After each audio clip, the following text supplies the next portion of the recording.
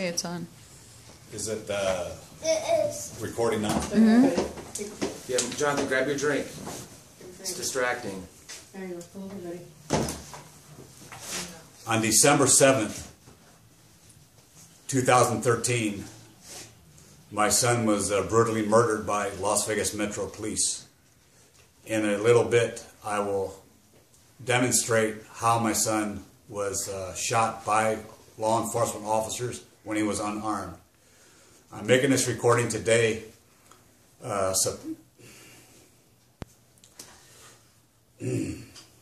December 16th, 2013. I just needed this time to compose myself to do this.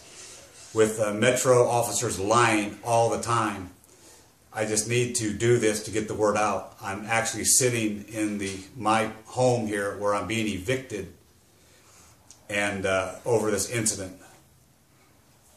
I just want to let you know that my son was trying to reach out to Hollywood. He was trying to do it the right way or the wrong way. I cannot control the way my son was thinking at the time. What he wanted to do, he wanted to be basically put the weapon down, surrender, and that's exactly what he did, but Metro shot him anyway. He wanted to be arrested, and then at that point, then it would have been like, oh, he just flipped out, whatever. And instead of him going to jail for that night, he would have went to a hospital to get help, and that was his plan. Except his plan basically backfired on him because he would not listen to me when it came to Las Vegas Metro procedures, because I told him when you lay the weapon down, Metro is a 92% probability they're still going to fire upon you and killing you. Then my son made a statement, well, maybe that's a good time to die. Then he goes, I'll die for you, Dad. I love you, Dad. He goes, all I want Hollywood to do is come forth and help. But he goes, they turn your backs on you. He goes, they're evil. He goes, so maybe I can do a change. And I tried my best to talk him out of it. He was upset that Hollywood would send him get well cards. He was upset because they promised to help me, to all of us to be a family again. They said things, and they would write my emails and stuff like that, and I would read them. My son Patrick had access to my passwords and stuff because I love my boy, and he would read that too. And when Charlie Sheen asked Hollywood to help me out, my son got very upset because he stated, Charlie can do it. Why is he asking when he knows what happened? And the point is, 2 years ago, to set the record straight, 2 years ago, my son had a 1939 Russian Nagant rifle. The rifle actually fell over because the bolt was jammed. I told him to put it in the corner, don't touch it. I had no idea that he laid it up against the table by his computer. And when he was on the internet, it did the pool table effect. It just slid this way. He grabbed it and it went off, blowing half his face off. My son passed away that night, but we were able to get him back. He spent several months in the hospital, and again, doctors lied. We'll get you a new face, we'll do this, we'll do that. My son got sick and tired of it. My son blamed himself why I couldn't get back to Hollywood, because that particular night before my son got injured the first time by accident, we were out celebrating that I finally got my SAG card back, was all paid into date, and all that stuff, and I was recontacting certain channels to get back into Hollywood. And that's what you do. It's called, auditions and stuff like that, and to be free enough to have the time to do so. After my son got shot the first time, clearly that didn't happen. I had to focus more on saving my son's life. I had no choice but to go to O'Reilly Auto Parts and beg for a job. The reason I did that was I've been dealing with Checkers and O'Reilly for many, many years. And they knew of me as the Hollywood stuntman, actor, whatever. And I spent lots of money buying parts and restoring cars. So when I went in there, I just said, I just need a job. and they were kind enough to hire me, as a driver, parts counter guy, but mainly a driver. And my son was upset because my career really got pushed on a whole bottom line. And then, we were, fighting for him. Then he blamed himself again. Again, the doctors started a bunch of crap to help me, to help him, but they never did. He got tired of the lies. Then my son went on the internet, going back probably about 6 months ago. Of course, I did not know what he was doing. He would ask me questions. Well, how come, Dad, Hollywood is not helping me? How come he's not helping you? And I told my son, I said, I'm sorry, it's just out of sight, out of mind. He goes, what does that mean? I said, well, they know of the problem. Ellen DeGeneres knew of the problem. She emailed me and said, my heart goes out to you and your family. And I begged her through emails, I even called the studios to try to get on the show, and step 1, step 2, step 3 failed. So eventually I just gave up. And that hurt my son because, I have to focus more on my son. I had to focus on, the job. I had to focus on some type of income. I had to focus on a roof for my head, for my boy, and I would do anything for him. Again, my son was upset. He asked me more questions. I says, I don't know what's going on with Ellen DeGeneres. I said, it takes time. I said, she's very busy. Maybe we can't get booked on the show. Maybe we can't tell her story. And that went into, like, my son's filing cabinet in his own head. And he just let it go. Again, yeah, I was upset. I was bothered. But I try not to let my son know that. So I kept forcing myself to do O'Reilly. And I'm there to this day. And I came home, trying to catch up to date here. I came home and my son goes, Dad, I need to talk to you. And I had no idea that he was drinking Black Velvet, 4 or 5 drinks before I even got home. I had no clue. But he asked me if I would like a couple of drinks with him. Can we talk? And I went, sure. And we're talking. That's what father and son does. So we're talking, and he goes, I got some questions. He goes, out of sight, out of mind. He goes, I got some ideas. What if I put it in their minds and in their sight? And I said, what are you talking about? He indicated to me that he just had this plan, but he wouldn't indicate to me what he was going to do. If I knew this beforehand, I could have prevented it and stopped him before he even got to his gun, whatever. He's 27 or 26 years old. He's got a mind of his own. I can't control it. But then again, we talked, and I said, I love you. I said, we got some work to do tomorrow. It's a Saturday coming up. We can talk then. Because me and my son was going to go to my brother's house, Rocky Lee South, and fix his car on the fuel injectors and lines and stuff like that. My son was all happy and thrilled about that. But then he got upset with me because I told him I needed the crash. I went to sleep approximately 9 o'clock that night. Around midnight, or I don't know, maybe close to 1 o'clock in the morning, I really don't know the time. But that time I was sleeping, my son was in the back room with my wife. My son was on his cell phone listening to YouTube and music. He was seemed okay, and then out of the blue he just got up and he started pacing. He made a statement to my wife. Dad says, he's got to break the circle. And yes, I did say that. I told him, I got to break the circle. I got to have an avenue to, if I actually did a film, I would need a continuity so I can actually leave O'Reilly gracefully. I can travel, but before I could do that, I needed a continuity so I can at least cover all the bills, say for 3 months, pay everything. And keep taking that beeping thing. Anyway, that's my keychain going off. I apologize. But anyway, just kind of lost track of it for a second.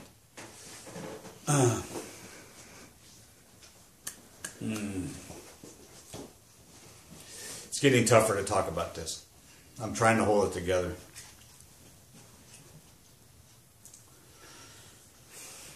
Anyway, my son yells, "Pops, come here, Pop. We're going to talk now." So I get up. I'm literally scared because the tone was different. Everything was different.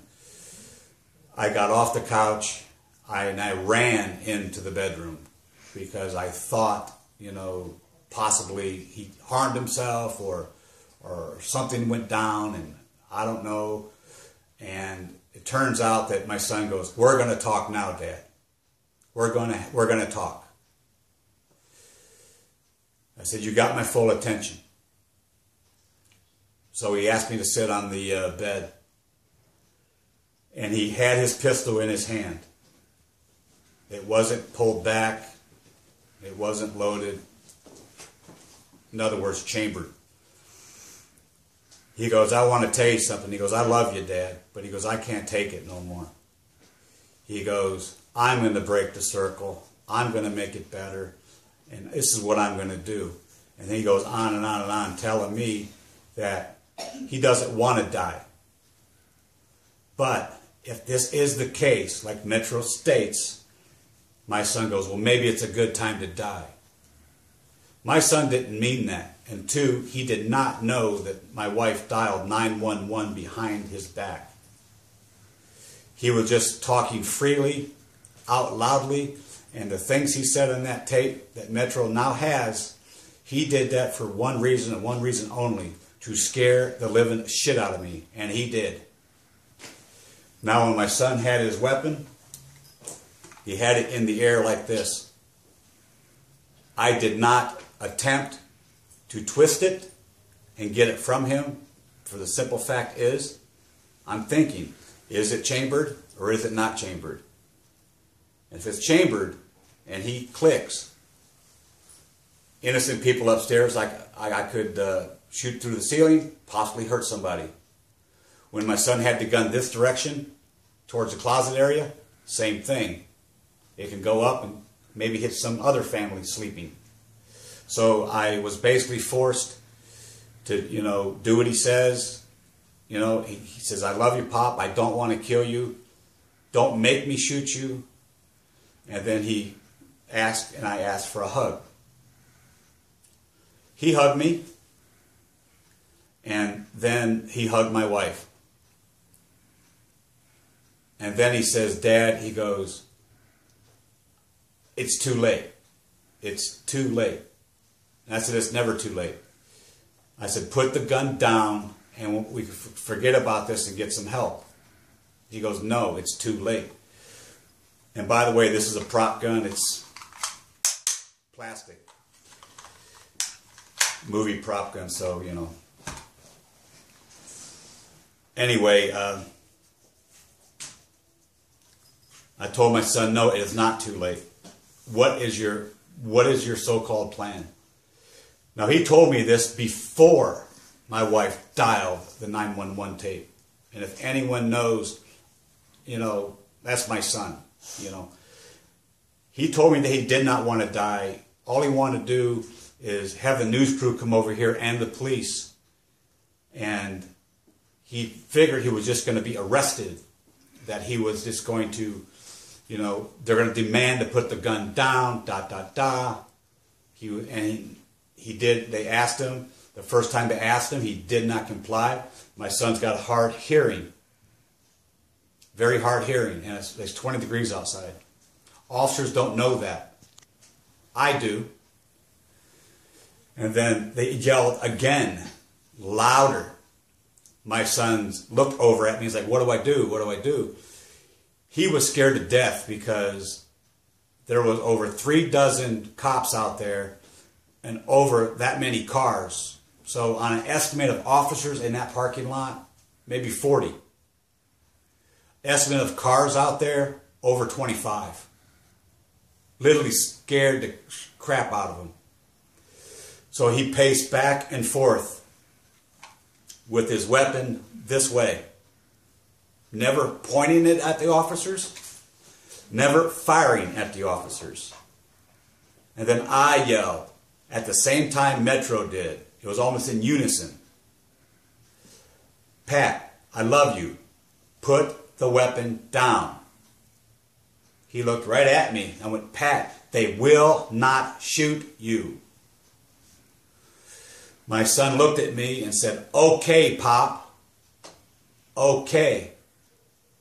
And I'm only standing mere 7 feet from him, but I'm behind a glass window with the windows open or closed, whatever. I can see and I can hear. And my son had his hands up with his hands flat out, open, gun on the finger on the slide.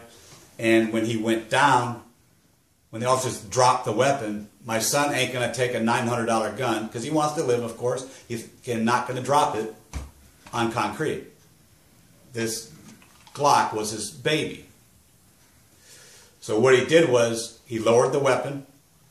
He got about that high to the ground, 4 or 5 inches, and he dropped it. As he was standing up, he turned, and one officer, he's still not identified, I don't care what that Metro report says, fired 1 round, striking my son here in this hip area.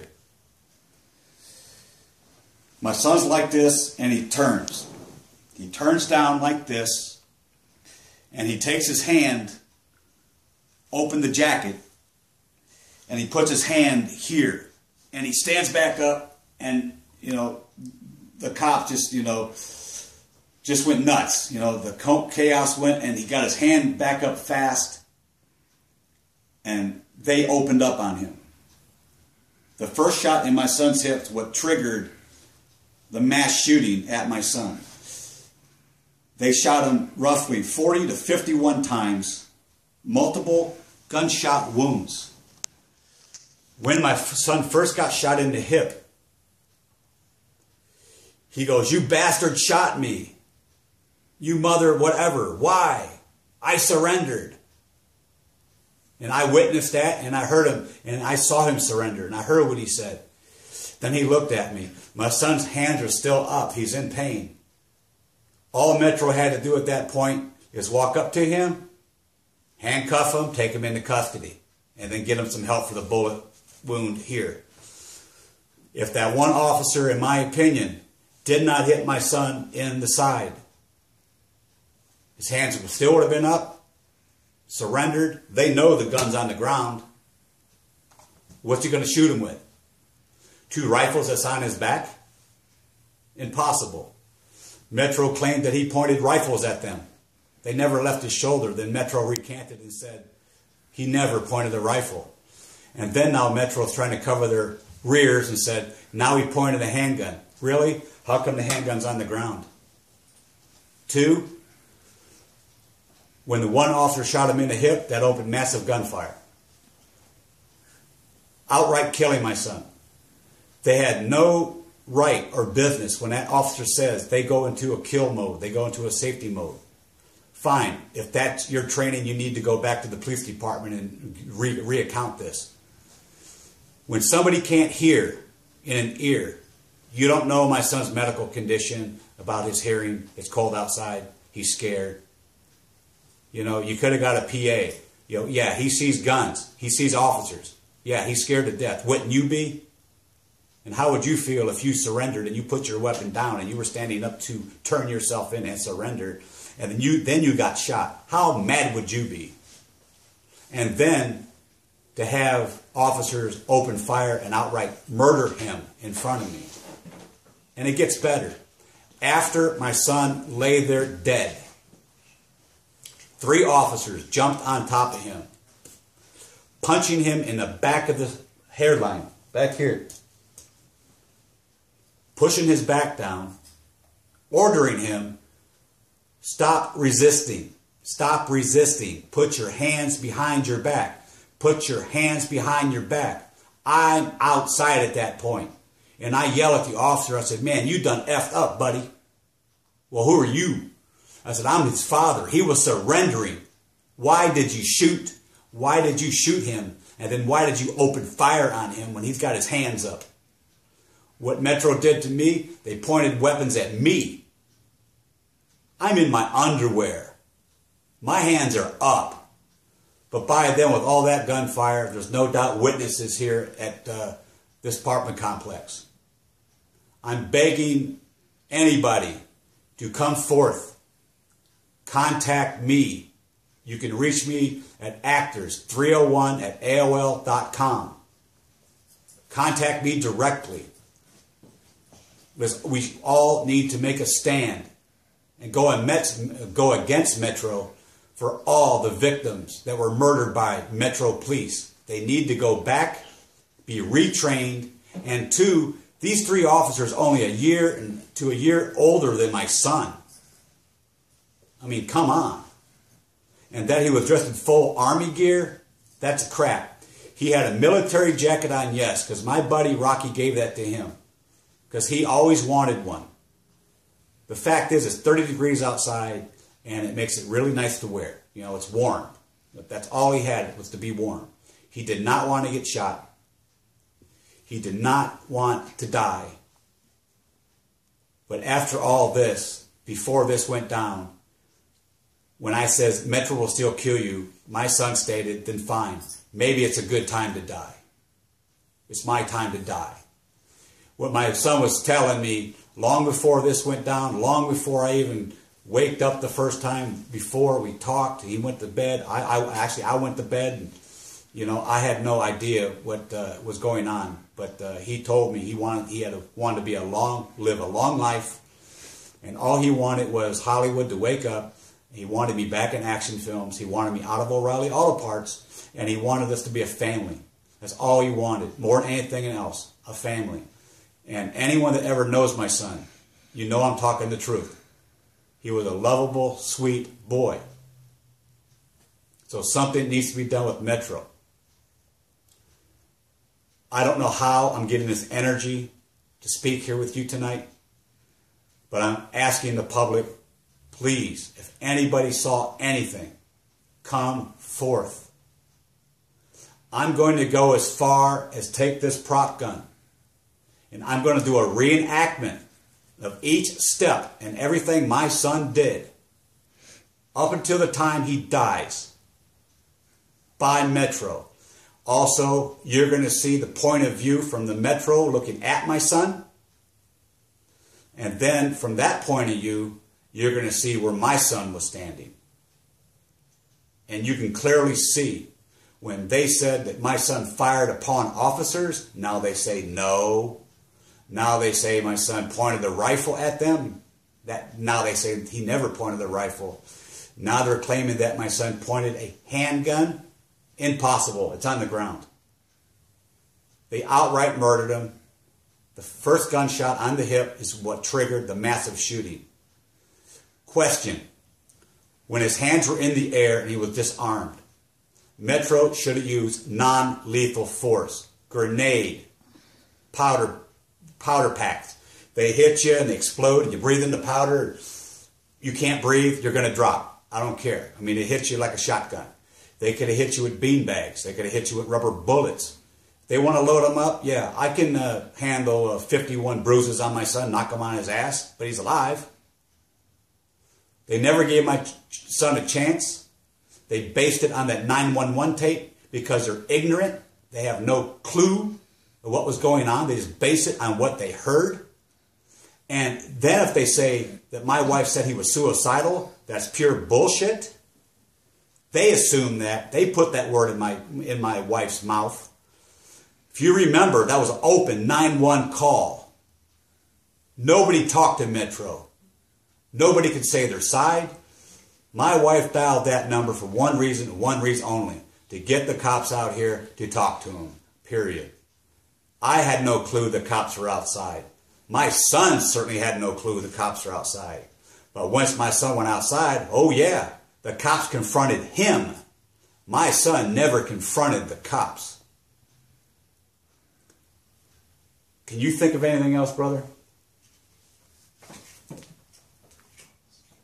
Can you pause that? Anyway, I'm back. I had to take a breather. Anyway, I just want the world, to know that my son was a very lovable boy. What he did was a drastic act. He just wanted to get the word out. He wanted to put it in the sight of Hollywood and my Hollywood buddies. He wanted people to know. My son used to text Jean-Claude all the time. I've known Jean-Claude for, 27 some odd years. Pat was just a little baby, So me and Jean-Claude became close to family, and we are family. But I lost contact with him about 12 years ago or so. And he found me, we found each other. And he's working on some projects and stuff like that. And he's got projects in mind, and there's one project I want to do with him that's my idea. It's called Double Trouble. And my son just thought we could just jump right into this. And I went, honey, it doesn't work that way. I said, he's got to be free. I got to be free. The actor's got to commit. There's certain processes, steps we have to take before we can do this. Then once we get a green light, everybody's notified, okay, we film on this day. Be here this day. And my son, then he understood. I said, I've been doing film and movies and TV shows since 1982. And my son just couldn't handle it. He would look in the mirror at the first time he got shot by accident, and he would be very upset. People make fun of him. People are saying that he's ugly. He'll never have a girlfriend. He'll never have a life. If the doctors would have stepped forth and did the work, my son wouldn't be dead today. He'd be happy. My son wouldn't have fell into a depression mode. He'd been fine. If the TV shows I contacted would have aired my story to get my son help, I even called TMZ, left several messages. They never called me back because they couldn't see. One news reporter from a TV show, I don't remember his name, and he goes, "I'm sorry, sir, it's just not top news." And I said, "Why?" He goes, "We understand you're a Hollywood actor that's fallen on bad luck." And I went, "Bad luck? Really?" He goes, I said, "What are you telling me?" He goes, "Well, sir, it's not topical news." He goes, "I hate to tell you this, but your son didn't die." And that's another issue my son overheard when he read my stuff. I don't have that computer anymore. It burned up 7 or 8 months ago. Everything, all that was on the hard drive, and it's just gone. I just wish I had some of it to back up what I'm saying about, what's going on. Jean-Claude Van Damme emailed me at my private AOL, and he told me that his wife Claudia, his kids Christopher and Bria Branca, I call her Brie, Uncle Dan, they're my family, and I love them, and I will never, push. I will never beg. I just don't want my sons to die in vain. I just want the world to know that what he did was heroic. It was the ultimate sacrifice. And I wish to God I could have changed it. If somebody would have answered my cries and really got into this, my son would be fine. I love you guys. I'm going to go ahead and do this reenactment while I still got some energy. God bless. And you can find me on Facebook. You can find me at my AOL. I did give my AOL address, I believe, to anybody who may have information of a witness to go against Las Vegas Metro Police. I am seeking an attorney. I am talking to radio stations. I've been all over the news. And as you can see with my honesty in my heart, my story has been the same from the beginning to the end. And it will remain that way. I'm making this tape now in case this trial goes on for years and where my brain is cloudy and I can't remember everything. This will be my backup. This tape right here. And all I got to do is hear key words and it will trigger my brain. I got served with an eviction notice again today. 5-day quit. Be kicked up by constable. The only thing in the state of Nevada, they can't do crap to me until after the new year of the 12th of next year. But I am pushing to get another apartment. My bosses at O'Reilly have been very sweet, nice, and they understand, you know, I will be going back to do action films. I will be going forth. And it's going to be hard because I'm not going to have my son with me.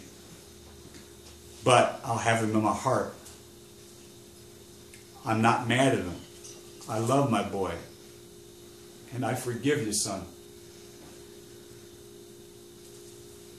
Peace, guys. I'll be doing the reenactment tape real soon. I'll walk you through it. Peace.